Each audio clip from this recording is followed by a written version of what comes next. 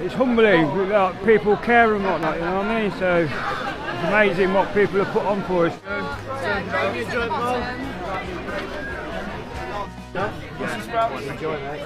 Thank you. It's really hard. I'm a fighter, but I'm struggling myself at the minute. It's how cold it is.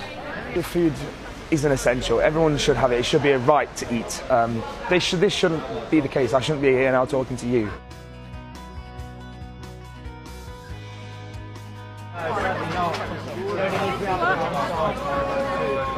We wanted to have a good time and make us feel festive, but when we were there it kind of put a dampener on things because there were a lot of people who were homeless, who were just sat on the streets while a lot of other people were watching the lights and having a good time.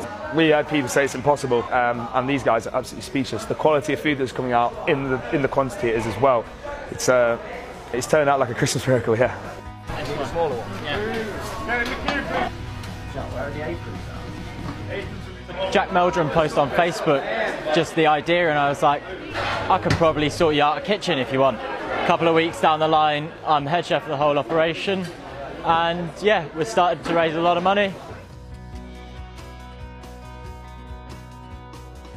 There was talks going around the kitchen that it was about half a tonne of potatoes alone over the course of 3 days. Getting 200 meals out of the door on time is hard. Keeping them hot is hard.